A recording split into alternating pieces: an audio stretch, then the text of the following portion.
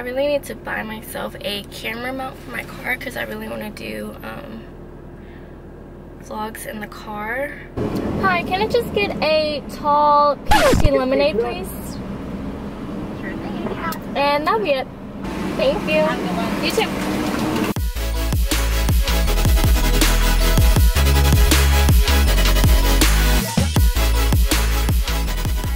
So I just got off of work, and now I think I'm going out to eat with friends. They made me decide where we're going, so I went at Hot Pot, and so I guess that's where we're gonna go. And it's freaking hot as hell right now. Like, can you guys see? It is 100 degrees right now. Like, what the heck?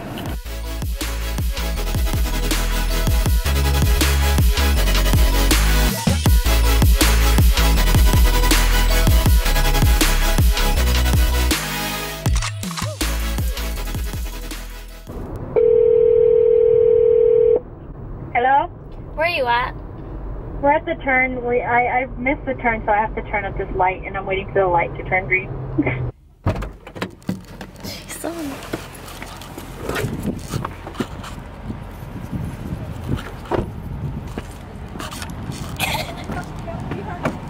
She said she gonna beat your ass. Do you remember Prima J? Yes. You listened to her, right? She did it. I put it on. She was like, "What is that?" You don't know her? No.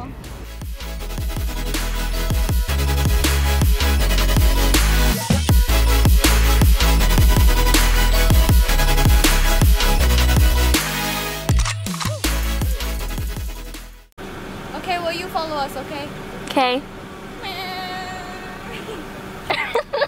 What's the name? Snickers. Are you serious? Snickers, look at me. Snickers. Snickers, look at me. They're gonna do Kit Kat, but that's not ugly. Look. Wow, I call her Kit Kat. Can I have you? Oh. I want you. Oh, you're the cutest thing ever. I want you forever.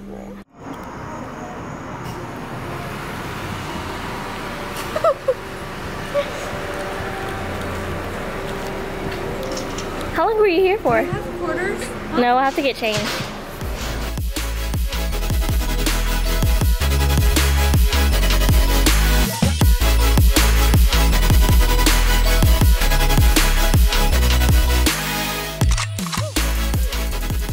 What's up, guys? It's Tuesday, July 11th, and I actually just got home for the day.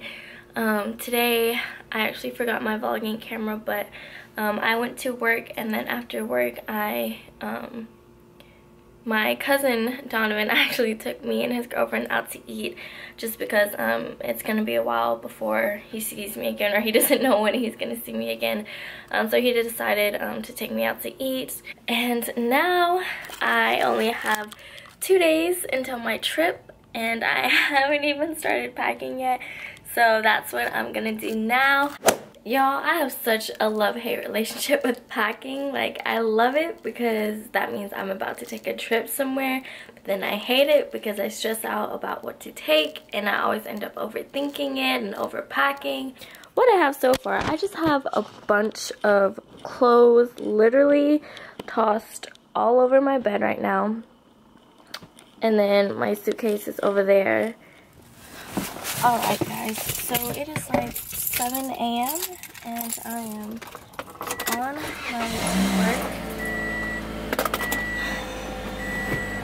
And believe it or not, it's actually my last day of work at this job forever. That's crazy to think. And I leave on my trip tomorrow. Anyways, yeah, I leave on my trip tomorrow, and it's bittersweet. Like, it's legit my last day at this job ever. I swear, whenever I'm running late, I always get stuck behind the slowest drivers, or I always get stopped at every stoplight. Like, I just need to get to work.